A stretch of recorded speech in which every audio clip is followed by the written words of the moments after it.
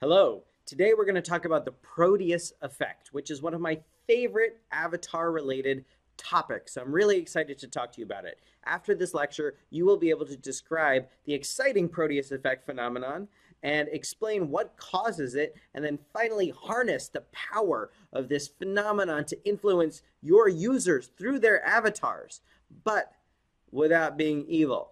That's the goal. So the Proteus effect, it basically says that your avatar's characteristics influence your behavior after using the avatar or during using, but it's even cooler when you think about the fact that it occurs after using the avatar. So people act in ways that are consistent with their avatar's characteristics. If someone uses a taller avatar in a virtual environment, afterwards, research finds they'll negotiate more aggressively in a one-on-one kind of economics negotiating task. If you use a more attractive avatar or less attractive avatar, that will affect how close you stand to people in a virtual environment and how attractive partners are that you select for yourself in a social web kind of dating app.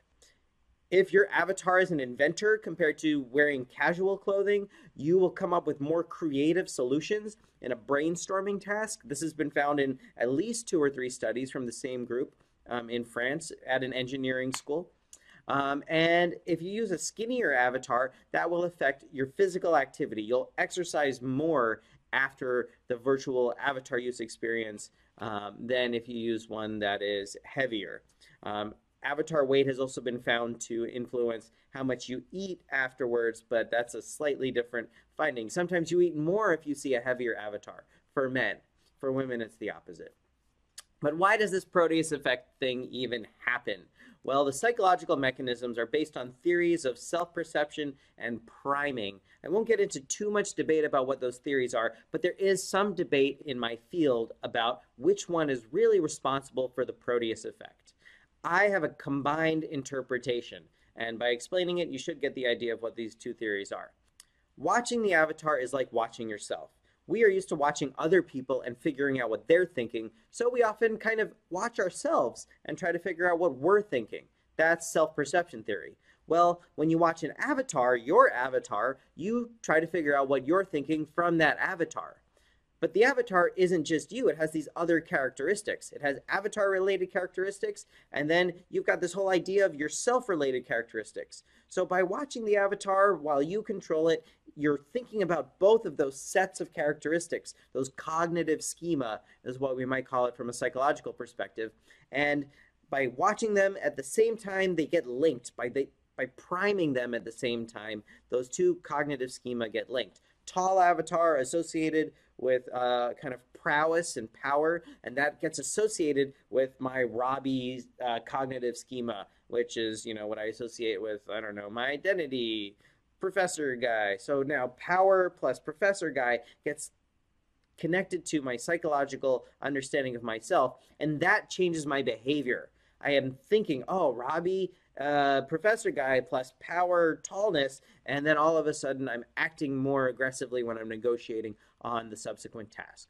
That is the theory.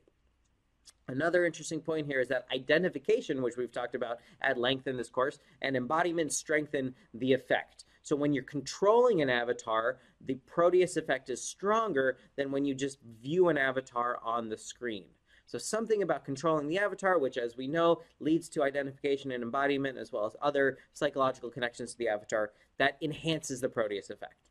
So what does this mean? You can use this effect for good. You can do things that are not evil, like improving education, motivation to learn, your students using your serious game to learn math topics, to learn about geography, etc. If you give them an avatar and then connect them to that avatar's characteristics in a way that motivate your students, your users, that's great. That is a great use of the Proteus effect. Health outcomes, exergames. You want your users to exercise more. You've got to get them to identify with that character and see that character as being associated with exercise and persistence, self-efficacy in this realm, and that will lead to stronger effects in your game. Well-being, if you have people just associate the avatar's characteristics with their own ideal characteristics, they will be more likely to act in ways that they think are ideal in health, in social, psychological interactions, etc. So this can be good. But my research and some others suggest that if the avatar is too ideal, I think we've talked about this a little bit in class, the idea of self-discrepancy. If the avatar is too much better than yourself, it makes you sad because you're like, oh, I'll never achieve that. But you can still use this notion of the ideal self in the Proteus effect together. I've done that in some of my research. So, design implications and recap all combined together. The avatar's characteristics can influence your user's perception of themselves. That's the Proteus effect kind of mechanism. And the non-user associated characteristics become associated with the user's self, and that leads to the Proteus effect, as does identification and embodiment with the character, feeling psychologically connected to it. And this will change your user's behaviors. This is a mechanism that can be used in serious games, if you like that word or that title or not, I don't know. But if you have games or virtual environments where you're trying to change your user's behavior even beyond that interaction with the game or environment, the Proteus effect is a great mechanism. But I want you to not be evil. I would prefer that you take this tool, this powerful tool, and you use it to make the world a slightly better place. Though, of course, everybody has to make money too, so I get that. But maybe I should give you an avatar for this class that makes you morally responsible, and then the Proteus effect will make you that way.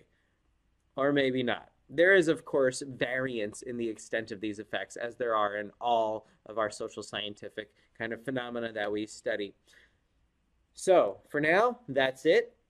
Thank you very much. I'll see you not next time, because this is the last lecture. Maybe I'll post a goodbye video or something, but if not, it's been totally real hanging out with my webcam and this green screen and you, and hopefully you have a good experience in this class. I really would love your feedback, so thank you so much for seeing it all the way through to the end. Take care. Say hi to me out in the real world.